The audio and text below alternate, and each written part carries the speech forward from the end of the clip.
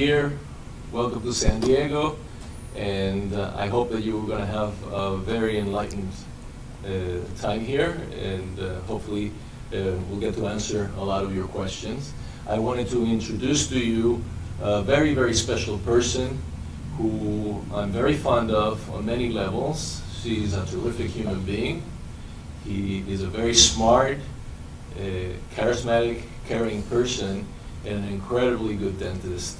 So please help me welcome Dr. Paige Woods. Thank you. Thank you so much. I'm so happy to be here with you guys today. I'm a biological dentist in San Diego, and it makes it even more special to be here at UCSD talking to you guys about what I do. So let's go ahead and get started. I'm constantly asked, people ask me, where should they go to research? Where should they go to find out what's best for them? I know that with social media and with the internet, if a patient gets a cough and they go to WebMD, they're going to think they have cancer. So we're given tons of information, but who's right? And what I always tell my patients is, first and foremost, you have to trust yourself. If something doesn't smell right, doesn't sit with you right, then trust yourself and keep digging. And that's basically how I've built my practice, and why my patients come to me is because they have kept pushing the limit and pushing the boundaries and asking why, and stepping away from the social norms, and then they find their way to me. So why do we need to take responsibility for our health? In dentistry, we're taught to restore teeth. We are given this list of materials, and we learn everything there is to know about it. The bond strength, the compression strength, the shear strength, everything you can possibly know, the elasticity. But there's no aspect really on the biocompatibility of these materials, which is always I've always kind of had an issue with it. So I think that that's another thing that's missing in this field. We have dental amalgams, for instance. They contain mercury, and we'll talk about this a lot, during this lecture. But another thing is for my pediatric patients, when they have decay that extends to the nerve, the standard of care is to remove the decay, take a piece of cotton, we dip it into formal cresol, which has formaldehyde in it, and we soak that tooth with this material. Formaldehyde it's a carcinogenic. It's known to be a carcinogenic. And then we have root canal sealers that are toxic as well. So there's all of these things that we're putting into our mouths that contain known toxic materials.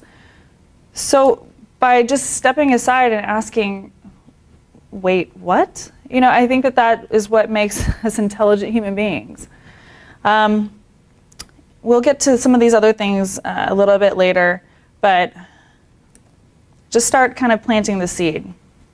So my hope for you today is to provide you guys with a little bit of knowledge to take with you to your healthcare provider, and make sure that you're getting the care that you want. So when patients come to me every day, these are the #1 concerns that they have. So they want to know about their silver fillings. Are they toxic? Are they good for them? Are they hurting them? What's the deal? Just the different metals in their mouth. Root canals. Root canals is another big issue right now, as well as gum disease. So our mercury fillings. 50% mercury. So aside from being 50% mercury, this is some of the things that we see every day. And just looking at the pictures, you have to ask yourself, do I want this in my mouth? Let's take mercury out of the equation. Do I still want this rusting piece of metal in my mouth? So aside from that, now let's talk about the composition. It is 50% mercury. And that's not according to me. That's according to Health and Human Services, which is the government. We have this mercury restorations. How did we get it? Well, it goes back a long ways. It goes back to 1833, when 2 Frenchmen brought it over. And they realized it was an easy-to-use material. They were able to, place it into teeth and, restore these teeth. We didn't have anything else. And patients were able to function. So 10 years later, that was the standard of care. Everyone was using it. Makes sense. But the American Society of Dental Surgeons caught on to the fact, and they were the ones that said, hey, it's got 50% mercury. How can this be okay for our, for the patient? How can this be healthy? And they wanted to eliminate it. And instead of that being eliminated, the mercury fillings being eliminated, the American Dental Association was founded, and the American Society of Dental Surgeons was disbanded. So the ADA has been a strong proponent of dental amalgam ever since. So as I was saying, mercury is one of the most toxic elements. It's actually third most toxic element according to Health and Human Services, behind arsenic and lead. So this is not me. This is not, me telling you how to live your life, me telling you something's good or bad. This is the government. This is Health and Human Services telling you that mercury is the third most toxic substance, and 50% of these fillings are mercury. So if that hasn't convinced you enough, when you go to your dentist, or in my own office, well, I don't have this metal in my office, but if your dentist does have it in their office, this is a label from one of the containers that contains the mercury or amalgam for placing in these restorations. And right here says, warning, may cause neurotoxic and nephrotoxic effects. So you're going to have neurotoxic and kidney devastating effects. This is the label. So that's the toxicity based on the mercury content. Let's talk about just the fact of having the metal in your mouth. So if you think back about, high school chemistry, high school, science classes, when you heat up a metal, it expands. You eat hot and cold food, this metal expands and contracts. Well, teeth are really strong when they're, whole. There hasn't been anything placed in them. So, you can put a lot of pressure. I mean, we put 250 pounds of pressure on our molars. So we have really strong jaws. But now you have a wedge inside of your tooth that's expanding and contracting. And it's creating these cracks. And also open margins. So it expands, contracts, expand, contracts. You get all these openings for bacteria. Microscopic bacteria just flows right in. So aside from the toxicity effect, it's also not, it's not a good restorable material based on the devastating effects long term. I can't tell you how many, it's every day. I do at least one, mostly like 2 to 3 crowns a day just because of the fractures that occur with these restorations. Once we remove the amalgam, actually this is a really nice picture. I know, this is not bad. But you can actually see here, you see this crack, it runs all the way across. And sometimes these teeth, this crack runs so deep that it runs to the root of the tooth, and the tooth actually has to be extracted. So a simple filling turns into a tooth extraction. But there is good news. We are able to remove these amalgams in a safe way and restore them. This is a case from our office, and we removed the metal, the mercury fillings, and we replaced it with some porcelain inlays and onlays. Looks much better. So a lot of times my patients come in and they've done a little bit of research, and I'm really happy that they have, and they're on the right path. They've made the decision to have these toxic restorations removed, and they want to know what my protocol of choice is. And if it's Hal Huggins or International Academy of Oral Medicine and Toxicology, these are all very great protocols. The fact that they're removing these toxic restorations, A+. But I think you're taking your eye off the 8 ball. The key is making sure that none of this metal and this toxic materials is going to be ingested or inhaled when we remove it. And that all starts with a nice sealed rubber dam. This is watertight. We test it. Once we put this on, we put a clamp, we test it with water, we ask the patient, is there, are you getting anything in? Before we even do this, we add a second layer of protection, and we use some homeopathy remedies to make sure, and we give our patients a couple tablets, and that allows, if anything gets in, which it doesn't, but if anything does, it allows the body to flush that mercury out rather than being absorbed into the fatty tissues. So we have our rubber dam, our sealed rubber dam, and we place an oxygen mask over the patient's nose to make sure that none of this toxic gas is being inhaled. And we section out the metal pieces. We section it out. We use electric hand pieces that we're able to put the RPMs way down so that it doesn't heat up this metal too much. And we section these pieces out. So again, this goes over our protocol that we use in our office, and we've had great success. We kind of combined a couple different protocols, and it works. So some other things your dentist should be using in the office is homeopathy, acupuncture, a lot of natural ventilation, nutritional guidance, and of course quadrant dentistry. You want to take care of each quadrant at a time. So once you remove these metal fillings, then what? What are we going to replace them with? So we have a couple different options. We have composites and we have porcelain. Composites is basically plastic and glass. It's not baked. And then you have porcelain, which is baked glass.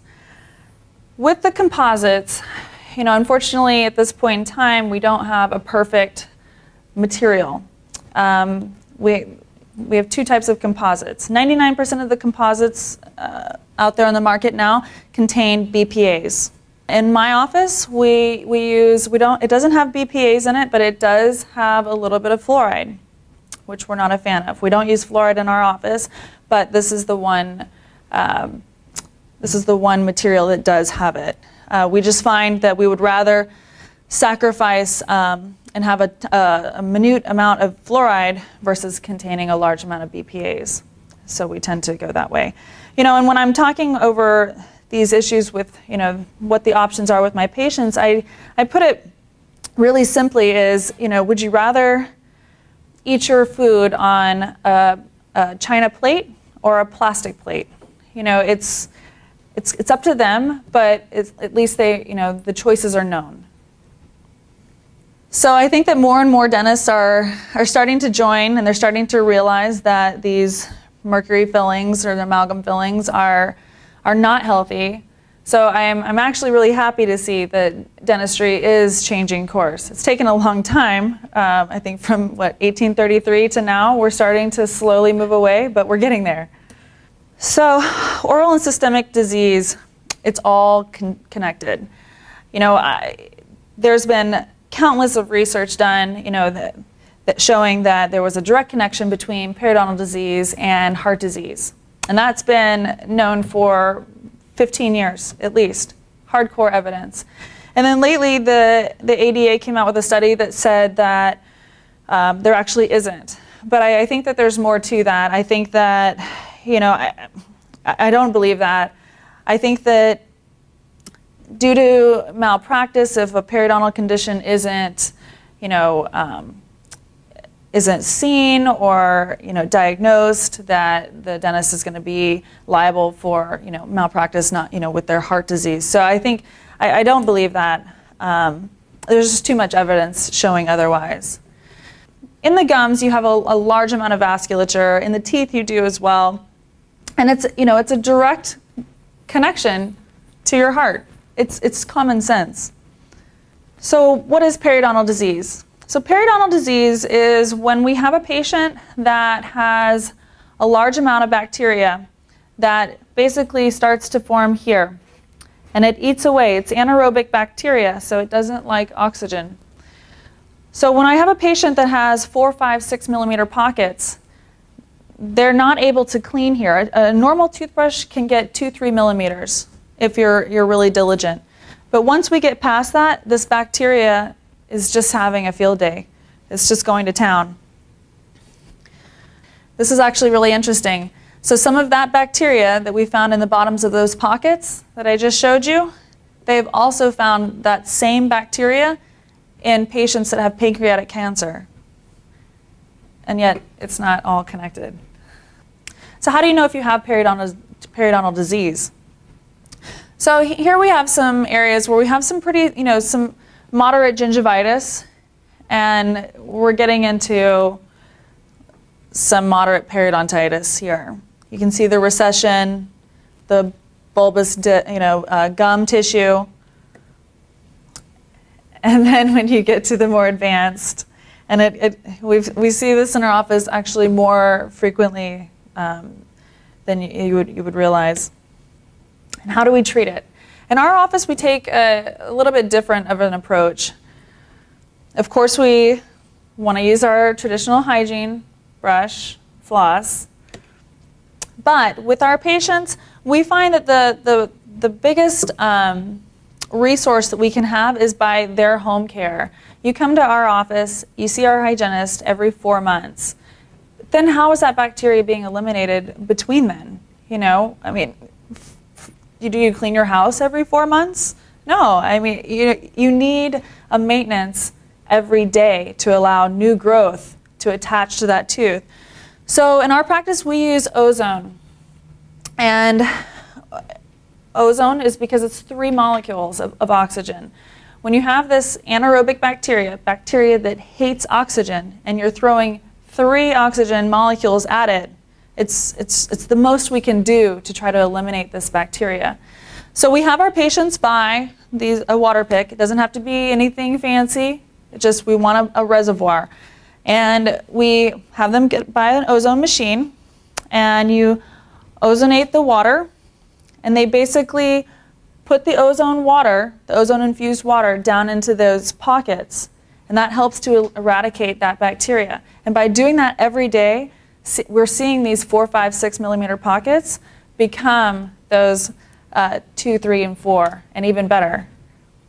And here's some of the statistics for an ozone machine that we recommend. And feel free to email me about this, and we can help you. And again, this is just talking about the water pick.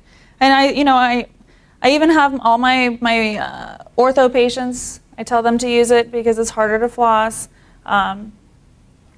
The most important thing to realize is you're just trying to flush that bacteria out. So I don't want to say that it's not important to keep coming to your hygienist. It absolutely is. You need to have the tartar removed. We learn how to brush our teeth when we're really young, and we all kind of get in there and go to town, but there's places that we miss. So you have to continue to come to your hygienist and keep having these pockets measured to make sure that we're getting new reattachment. So aside from hygiene and using ozone, some other things that we see that causes increased periodontal pockets and periodontal disease is a lot of crowding. Our teeth are supposed to be aligned in a certain fashion to where your saliva just flows through and it eliminates naturally this bacteria. But when you have all of this crowding, even the patient with the most diligent hygiene, it's almost impossible. They're just set up for failure. You're going to see a plaque trap here. You're going to see it here. So not only that, but these, and a lot of times when they have this, some teeth are being worn more than others. You'll see a lot of wear on the biting surfaces of the back teeth. So we absolutely want, of course there's an aesthetic component of braces, which, that's the majority of why people get them. But what I care about is just the health of their mouth and eliminating these pockets and areas for bacteria to sequester. So, and it's not perfect for every patient, but a lot of our patients are able to use these clear braces. They're BPA free. A lot of times our patients don't want to have metal in their mouth. So this is a great alternative. Okay, so the big hot topic is root canals. I see patients every day, they've done a little bit of research, and they want to know, is this root canal causing cancer? Is this root canal hurting me? Is it making me sick? It's a valid question. So what is a root canal? So inside of this canal, you have a nerve, you have an artery, and you have a vein.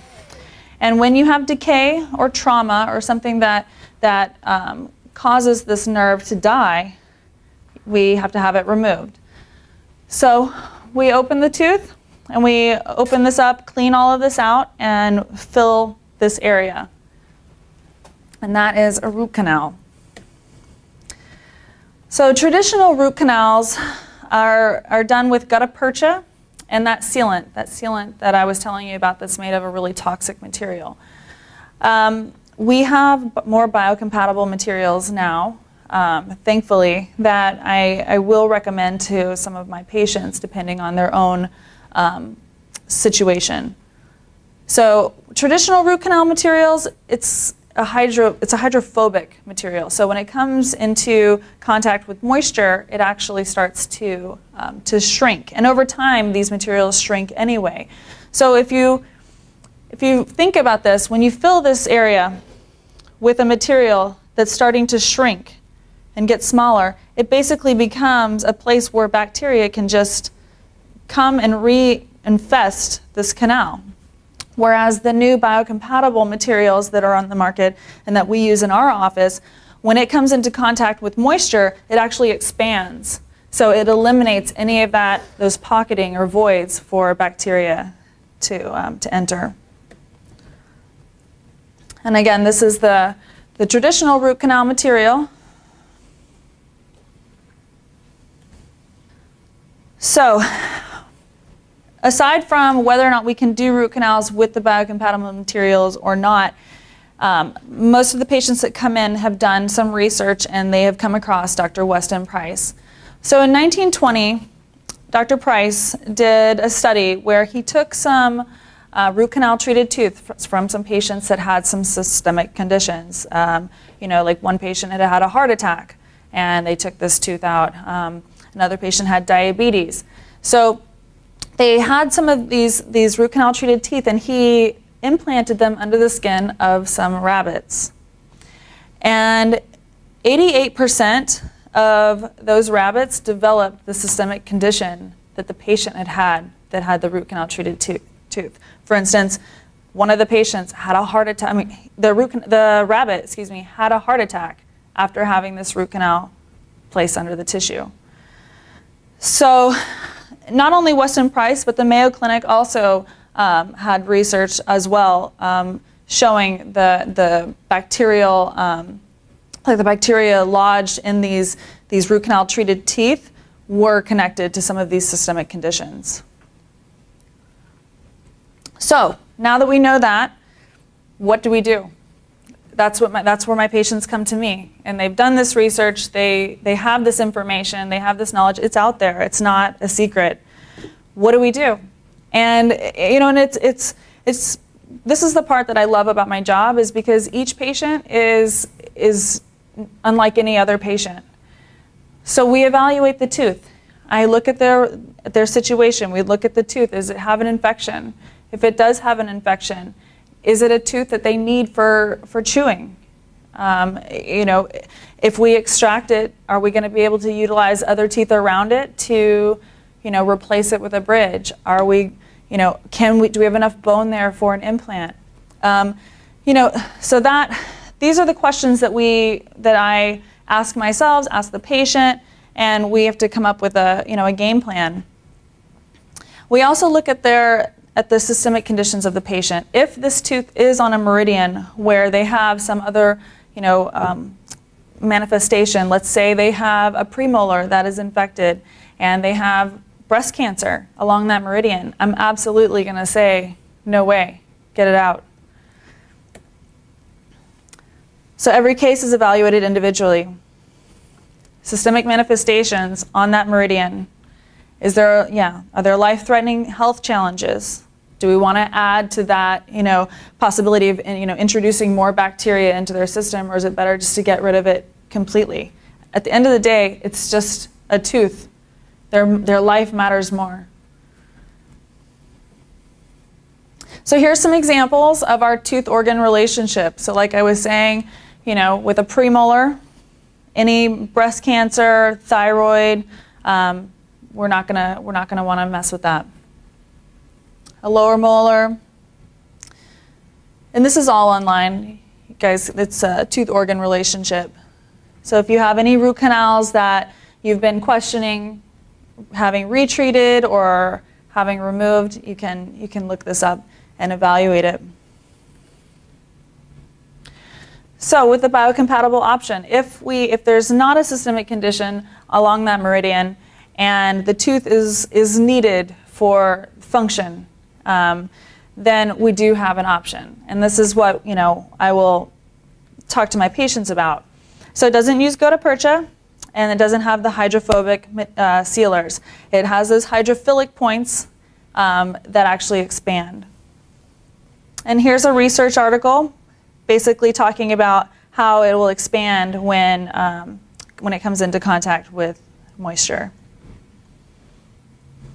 A little bit more about the study. I don't want to bore you guys. You guys can look this up.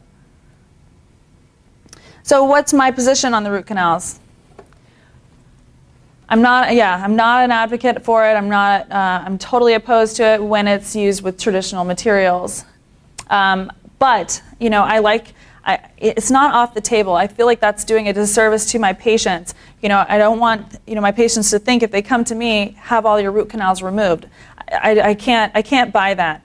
But each patient is, you know, they're an individual. They're not like, you know, they're unlike anyone else. They need them to come to my office and let's sit down, let's talk about it, let's evaluate, you know, their case individually. So let's say that we've decided to actually remove the tooth. Then what are our options? Do we just leave it alone? Absolutely not. We have options. So what is the best thing? We have implants, bridges, and removable partials. Maryland bridges aren't done very much these days just because, you know, it takes a lot of maintenance. You have to have them re-cemented every few years or so. So, you know, we'll talk about it, but I think people are more in line with implants and bridges. So an implant is a titanium or it's a zirconium screw that's put into the bone. We allow it to heal for a few months, and then we uncover it and we can place a crown on it. During those 4 months, the body will osteointegrate and basically move into the threads of this implant and accept it as part of the body and part of the bone. Here's, you can see the threads, there's bone going straight into these. It's totally integrated, it's solid. Zirconia implants are also on the market. The problem with these right now is that it's all one piece here, not to mention that it's larger. So it's a ceramic implant, so it has to be larger so that it can, you know, take on the mastication forces. You know, you have all these microfractures that can occur if it's smaller. So they're still in the research and development phase right now. With it being one piece, the patient is able to actually bite on it immediately, which I'm not a fan of because it's not allowing the bone to actually integrate into these into the implant. So, you know, there is hope for having zirconia implants. They have come out with something that has 2 individual pieces, but they're having problems with the attachment of the 2 pieces. So for now, I'm not ready to advise my patients to go in this direction until I see a little bit more success. So there are options. If they don't have enough bone and there aren't teeth for an implant, for a bridge, then we can do something that's removable to help them to bite. This is what we do in the majority of cases. If a patient has restorations on 2 adjacent teeth here, and we have to remove a tooth, then it's kind of, you know, killing 2 birds with 1 stone. We can clean up those two adjacent teeth and place a bridge, a porcelain bridge. If the two teeth are, virgin teeth, then I would probably go more towards an implant. And this is that Maryland bridge. This is not as common, but it's still an option. So you can ask your dentist how they feel and if you're a candidate for that. Again, every case needs to be evaluated individually. So to reiterate, are there systemic manifestations along the meridian of the affected tooth? Are there life-threatening health challenges? And will intervention improve or decrease the quality of life? Meaning, if we remove that tooth, are they not going to be able to eat on that side?